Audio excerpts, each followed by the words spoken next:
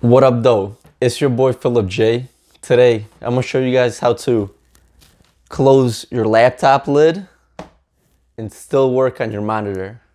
Before we get started, there's a few things you guys need to keep in mind. One, you need to connect your monitor to your laptop. Me, I'm using HDMI cable, but you can use DisplayPort, VGA, DVI. It all depends on what's accessible between these two devices that you own.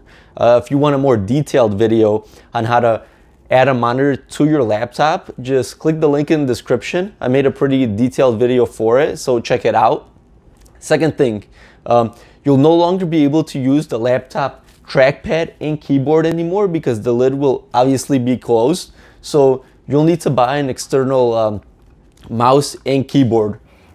Right here, I have a Bluetooth mouse, so you connect this little USB to your laptop and then you'll be able to just use the mouse, and there's no wires, so it's just kind of less of a hassle. My monitor doesn't have any USB inputs, so all the external devices that I'm connecting will go directly to my laptop. Third thing, you want to make sure your monitor is set up as your main display. So go to your display settings and change the monitor to either duplicate these displays or show only on two. Duplicate these displays will show your displays on both screens, just like that. Show only on two will black out your laptop screen and only show it on your monitor. So either one of these would work. If you want to see a more detailed video on this, click the link in the description. And lastly, you want to keep in mind where the sound will be coming from. Since the laptop will still be working, even though the lid can be closed, sound can still come out of it. So the laptops usually have better speakers than monitors, so you can still continue to use that. It's just personal preference. Now, let's get right into it. From the home screen, go to the start menu on the bottom left corner, click on it, and then type in Control Panel.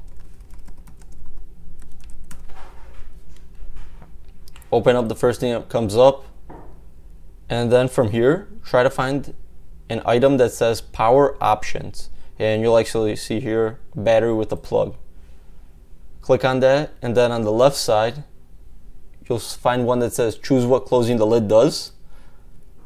And alright, right here, so you have When I close the lid. That's exactly what we need. So there's two options here for on battery and plugged in, and you can see both of those are set to sleep. So let's change those to do nothing, because that's exactly what we want. Plugged in means the laptop will be charging, and on battery means the laptop won't be charging. So once you change those, oops, okay, there we go. So once you change those, make sure you save the settings and you're all set. And here it is. The monitor works when the laptop lid is closed. Before I let you guys go, I want to send you off with the warning. Since the laptop will no longer go to sleep when the lid is closed, you'll have to remember to do that. If your laptop is always on, the battery is going to drain much faster and you'll always have to keep charging it. If you're constantly charging the laptop, the performance is going to deteriorate over time because that's how just batteries work. And that means you'll always have to have your laptop plugged in. At that point, you don't have a laptop, you have a desktop. So what was the point of that? So always remember to either put your laptop to sleep or shut down after you're done working on it. Otherwise, see you guys next time.